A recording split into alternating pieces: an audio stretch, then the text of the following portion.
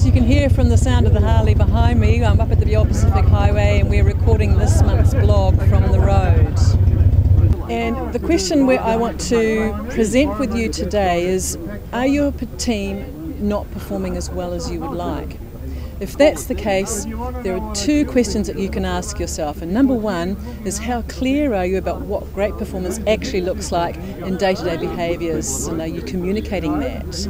Now, you may have certain KPIs or service level targets, things like average call handle time and first call resolution and so on. But the things that you can measure in that way don't tell the whole story. And if we only focus on those things, we miss the other half of the picture. And that's the chance to get great performance. So what is the other half of the picture? Well, we call it the soft side of people's motivation.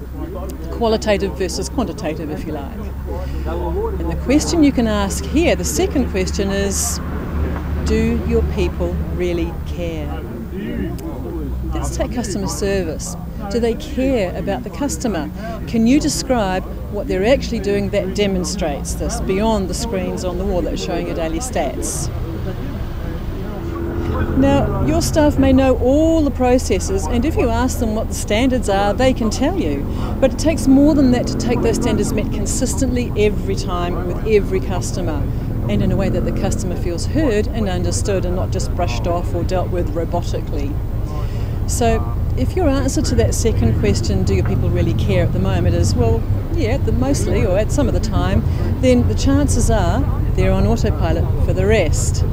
So what can bikes teach us about that?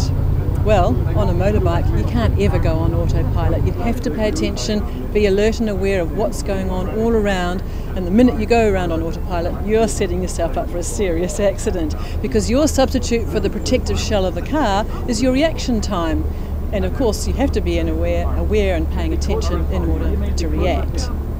Now, whilst cruise control might be nice to have when the road is relatively straight and predictable, and it may make some adjustments for you, like going up and down a hill, it won't take account of a change to the road surface or suddenly coming across a bunch of windy road and corners that you have to navigate.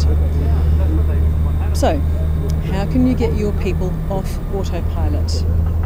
Well, I'm sad to say the statistics are not in your favour at the moment, because research shows that only about 14% of people are not on autopilot to some degree or other.